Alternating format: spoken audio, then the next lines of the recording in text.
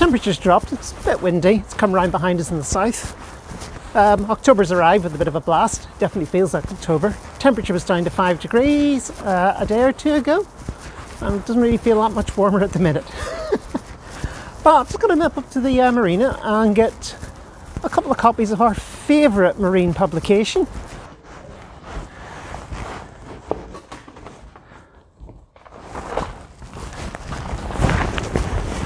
So now that I've got our favourite marine publication, we can go back on this rather grey day and get on with things. Now, to be fair, it is actually a saleable day today. I mean, we could go out in this. Okay, it'll be a bit cool, but we've got thermal gear for that, so that shouldn't be a big worry.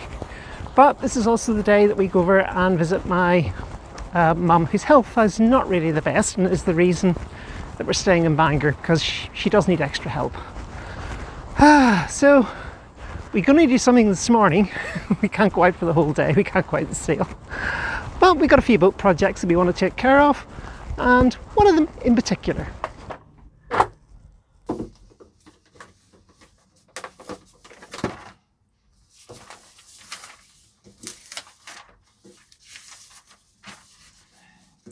So one of the projects that we're going to do today is we're converting this wardrobe into a cupboard.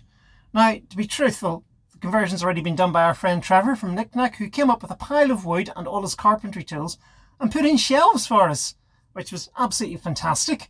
They're unvarnished, that's on us, we've got to do the varnishing, but we're going to pop them out and get that done.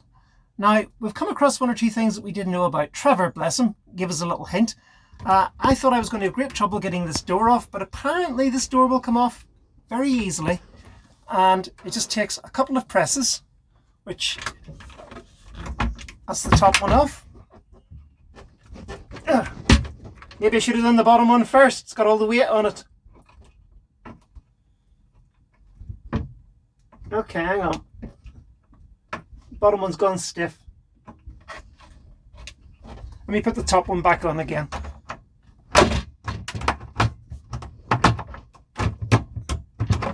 Oh, there, it's off. Okay, that didn't quite go to plan. It's quite confined in here, as you can see, so what I'll do is I'll show you what I did on another cupboard door over there, which is easier to photograph and easier to see. But it's the same mechanism. These doors have a quick release. The hinges are still attached and still here, but the door's off. Isn't that wonderful? Anyway, I'll do that, and then I'll show you the cupboards and what we're going to do.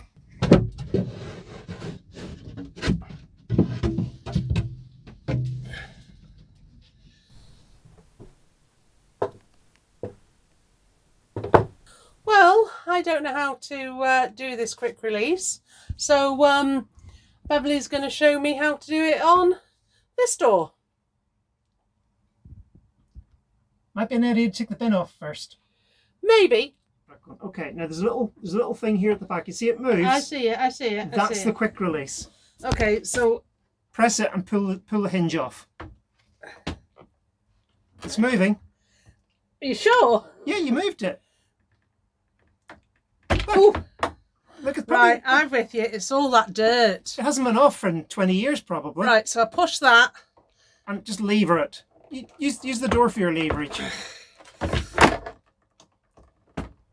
Oh, this one's so stiff.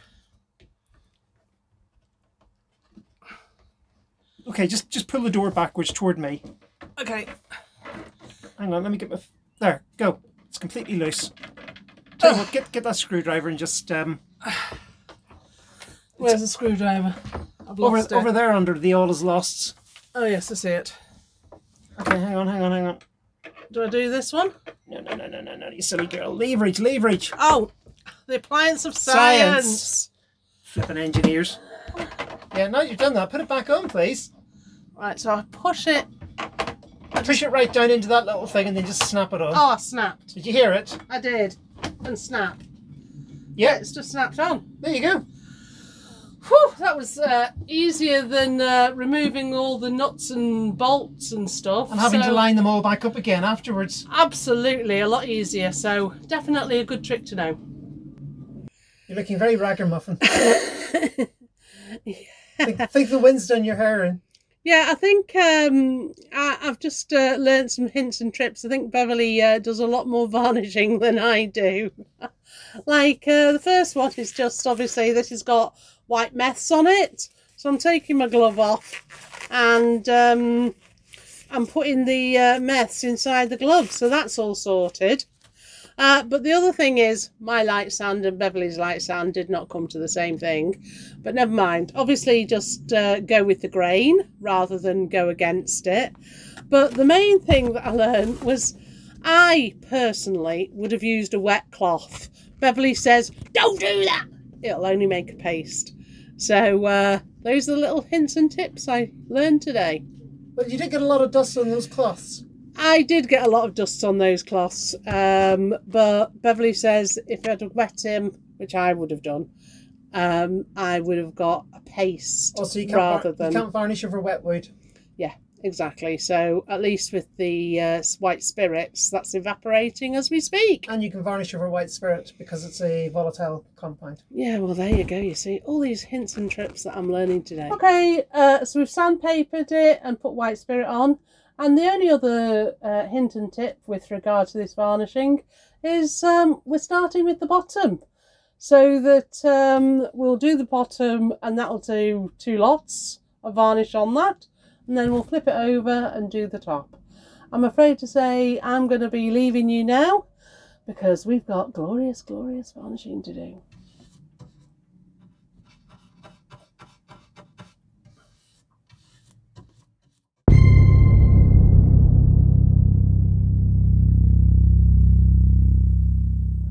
Well, we're waiting for the white spirit to evaporate from the sanded drawer, or not drawers, what are they? Shelves. The shelves. They're shelves. So we thought we'd just talk about varnishing for a minute because boat owners seem to spend their lives varnishing something no matter what boat they have, and it's generally regarded as a bit of a pain. It certainly is, and I'm afraid to say the older the boat, the more varnishing you need to do. Yeah, our little visit to the boat show, or Gainer's little visit to the boat show recently, has made us aware that Salty Lass is rapidly developing what can only be called into a classic look. Classic look, classic decor. Yeah, with the... And that means there's wood that needs upkept, because we have a lot of wood on this boat, and... it just needs looking after. We've already varnished the stairs. We've already varnished the bulkheads down the side of the stairs. We've varnished the forward bulkheads. We've varnished the table. We're now putting in some cupboards which require varnishing. And we're in a 20-year-old boat. I mean, so if we're going to maintain our classic look, we have to keep the varnish up because nearly everything in here is covered in varnish. If it's not fiberglass, it's varnished. It's as simple as that. And that brings us to our comments and feedback that we had from our Southampton episode.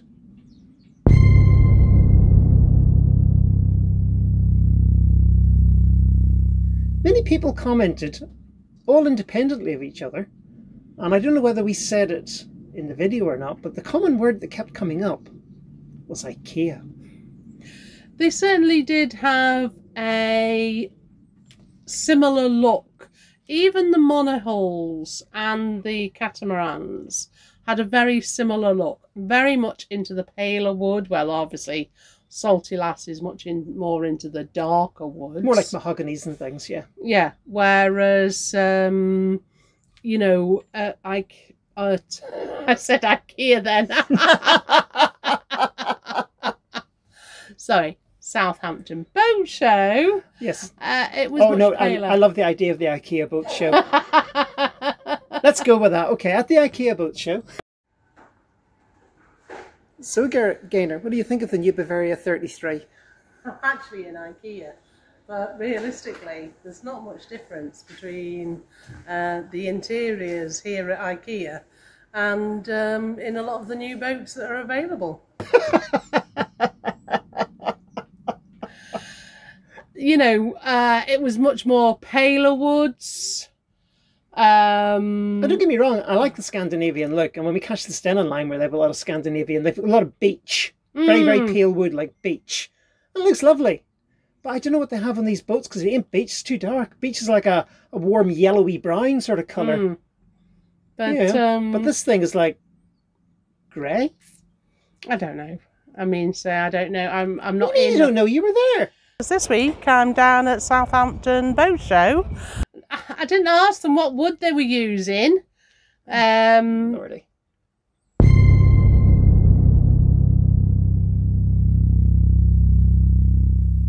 One of the other things that Gaynor commented on when she was down at the boat show was that boats seem to have moved up a notch. It seems now that about mid-40s seems to be like the boat that the salespeople are pushing on you.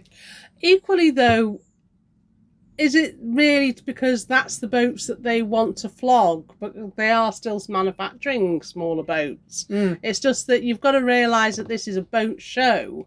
So, you know, they've got the bigger boats there on display because they think size sells. We've also seen a lot of people recently buying bigger boats just for a couple. And twin helms to give a wide cockpit. Yeah, the only issue with wide helms, though, is apparently manoeuvrability in marinas is not as good. Yes, because the twin helms tend to have twin rudders. The prop wash coming from the prop goes up between the rudders and has no effect on them, so the rudders don't really get much push other than the water flowing over them. Whereas a single rudder boat like Salty Lass, the rudder is directly behind the prop. If we give it a blast from the prop, the rudder gets the prop wash as well as the water moving past. And it really kicks the stern over, doesn't it? Yes, when you actually learn how to use your prop wash. Now, this boat doesn't prop walk side to side like some boats because the prop is vertical, it's not at an angle. So there's no actual prop walk. But having the prop wash going over the rudder gives the rudder a push to move the boat sideways. The other advantage of having an older boat, if you don't like the IKEA look, if you like the classic look, is that cost. Well, yeah, there's cost. These big boats cost a lot of money, and they cost more to run, cost more to maintain, and they cost more to berth. Well, especially with the twin rudders, you've got two sets of rudder bearings and two sets of mechanisms just in that. Yeah, but the other issue I was thinking of with these newer boats is I've seen an awful lot of YouTube channels recently who have bought new boats, particularly catamarans, actually. They've got a lot of warranty issues. I mean, a lot of new boats will have warranty issues just because... There was that channel that I'm not going to name that bought a monohull, so this isn't hitting on cats. They bought a monohull about 5-6 years ago. They were the #1 model by the manufacturer, and like, we're not talking a cheap one here. This was a big boat and a top line brand. And apparently they never got it to work the way they liked. They were never happy with it. They sold it after about 1.5 years.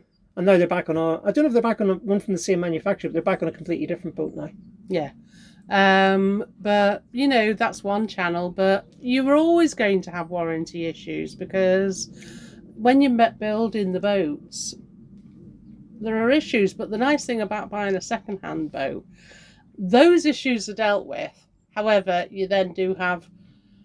You've got all the little gifts the previous owner has left you. Yeah, so... Like silicon in every hole and wires that are absolutely abominable. Yeah, so whichever one you're going to have, you're either going to have warranty issues or you're going to have other issues because... My own preference is to go for the more proven boat. It's like why I don't buy brand new cars. I've always bought used cars because if it's been used and it's got a good maintenance record, I think you can trust the car. Certainly a good maintenance record, because even though you don't have a maintenance record on a boat as such, what you do have is you look at the boat and you can see that it's well maintained. Yes. Whereas other boats, I've seen salt coming out of the impellers. We've seen the impeller housing completely encrusted in salt to the point we could hardly see them. We had to deduce the impeller was in there. Yeah, I've seen that. I also saw sails that looked like you could put your finger through it. Actually, there's one boat I did put my finger through the sails, but I've never fessed up to that. Oh, you've just done so now. I'm not saying which boat. We didn't buy that one. No, shock horror. We didn't buy it.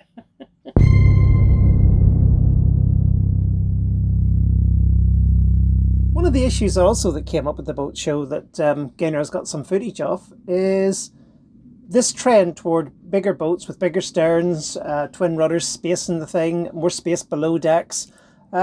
Also seems to be one of the reasons driving sales of catamarans and even a trimaran.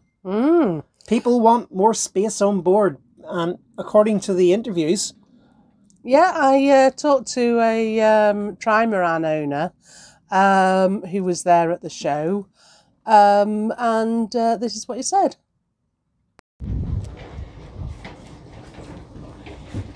Hello, good morning. Are you the owner? Welcome on board. So as the owner of this Tri-Milan, what do you think about it? Well, it's a good boat, of course, otherwise I would never have bought it. No, the thing is that I'm a mono wholesaler, real mono wholesaler, but we wanted to have actually the comfort of a multi-hull. Right. But the thing is that we want to keep on sailing. So we wanted the performance boat actually. Right, I see. Performance cruise. And that's what we found in this Tri-Milan. It's not as luxury as a catamaran because you don't find 3 bathrooms and 5 fridges and that kind of stuff. It's only 1 small bathroom and 1 fridge. And not as much cabins, at least not this type because this is the smallest one, 43 feet. But it sails like a monohull and even faster, without heeling. I mean, it heels about 10 degrees and that's it. And it goes very, very fast. Yep. And there was a catamaran there from Naughty Tech or Naughty Cat. So you are? So Bill Stringer from Key Yachting. We're the dealer for Nautitech catamarans and J-boats and Grand Soleil here at Southampton Boat Show with the Nautitech 48. And we were just talking about catamarans being a great way for non-sailors to enjoy sailing, principally because you don't have the big heeling that you might get in a monohull, and a lot of really great quality space to live and enjoy and relax in. Sounds good. So this one was 1.1 million, you say? Between 1.1 and 1.2 including VAT. Thank you. And we reiterated the same sort of points really. They're selling their boats on the fact that people want more space. They want more, basically, in a reality, a very little time is under passage. You mainly want to be at anchor and somewhere nice. And then you have a little bit of passage from getting from point A to point B, and that's it. The vast majority of people who own boats don't go very far in them. Like Salty Lass, as an example, did very little mileage before we got her. No, she never left the Clyde. Exactly, so... you know, and we're not even sure how far she got out of the Clyde. We know that she went from Troon to Tarbert a couple of times. But the previous owners to that, we don't know if they ever moved her at all. Exactly, so... Now, one of the downsides of having all this more space, of course, is that you do pay for it. You're basically buying a boat and a half or 2 boats. Yes, you have to buy, your marina bills will be higher. If you can be at anchor, then fair enough. But surely the whole premise of these sort of things is the people who buy these large leisurely boats want to enjoy time on the water, but don't necessarily want the hassle of being at anchor or being in a mooring or something like that. They just might want to be up against the quayside in a marina. Well, if they do, then they're going to have to pay for it. It's that simple. I guess there is that, isn't there? So, on that basis then, I guess if you don't want to do that, you either have to pay through the nose, as you say, or you make a lot of compromises like we do. We make a lot of compromises. Yeah. We have a smaller boat. Yeah, big enough for 2 to be comfortable. Yes. Big enough even for 4 to be comfortable. But not too long. Not too long. But, rather than having a lot of energy and much bigger batteries, we don't use as much, do we, Bev? No, like we don't have an espresso coffee machine. We have a cafetiere. We don't have a electric vegetable chopper. We have a little mechanical one. We lack a fireplace. It's not like a house. We lack a fireplace. So we want to do crumpets. We have to fry them in butter. They do taste nice, though. Yeah. And as 1 or 2 people commented on our new Discord server that we've set up, frying them in butter. Oh, sounds a bit gross. Tastes delicious. It does actually taste delicious if you're into crumpets, and I think the person who made the comment maybe isn't. Speaking of the Discord server, it's something we've set up to connect with our followers and friends and supporters. If you want more details of it, put a wee line in the comments or just contact us on Facebook and we'll see what we can sort you out. But I think other than that, we're just going to have to be content sitting here watching paint dry, or varnish. Varnish in our case. And just keep doing the varnishing and maintaining our little 20-year-old classic look. What do you think? Well, I'm not selling her. I think she's gorgeous. Should we have finished off the cup of tea first? Yeah.